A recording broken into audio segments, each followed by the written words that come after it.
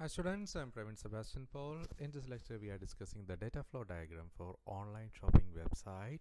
And in the last three lectures, we had discussed the DFD for the admin side. But in this lecture, we are discussing the customer side, level 0 and level 1 DFD. So my dear students, a data flow diagram is a graphical view of how the data is processed in a system in terms of input and output. The data flow diagrams contain some symbols for drawing the data flow of a particular system. The four major symbols used in this DFD includes data flow, process, entity, data store. The data flow are pipelines through the packet of information flow, and these data flows are represented by an arrow symbol. Secondly, the process, which is a task performed by a system, is represented in the diagram by a circle or an ellipse. The third one is entity.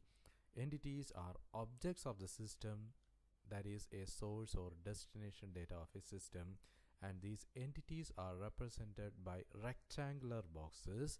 And the fourth one is data store, is a place where data are storing, which is represented by two parallel lines. So my dear students, in a data flow diagram, basically we can see these four symbols: data flow with arrow, process which is represented in ellipse, entities represented in rectangle, and data stores represented in parallel lines. So my dear students, now we are going to discuss about the data flow diagram for online shopping website. So as we mentioned in our previous lectures, we represent the 0th level DFD with the admin as well as the user as the entities, which are represented in rectangular boxes, and the process for this DFD level 0 is online portal, that is a website, and both the user as well as the admin communicate with this process with some message passing as well as message receiving. While expanding the 0th level of this process, the first level DFD at the customer side includes basic 5 processes. A user can search an item in a website. So our first process is the search item. This search item is marked with 1.0 itinerary. So this search item communicate with the item list database or data store. The search item processes communicate to and fro with searching as well as reply messages. So these messages are data flows. A user gives a particular data search input. The process processes this input with the help of the data structure or database using the item list data. So second process involved in the first level customer side is a registration process. So a customer can order through the website if and only if he is a registered customer. That is, he has to give his name, personal address, numbers, contact details, payment modes, etc.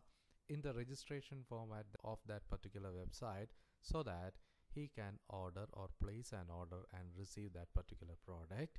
So these registrations are done with the help of the registration process, and the data of the user are stored in user detail data store space.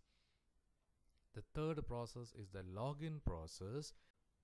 Once a user is registered with the website, he can log in into that website and he can conduct the purchasing procedures.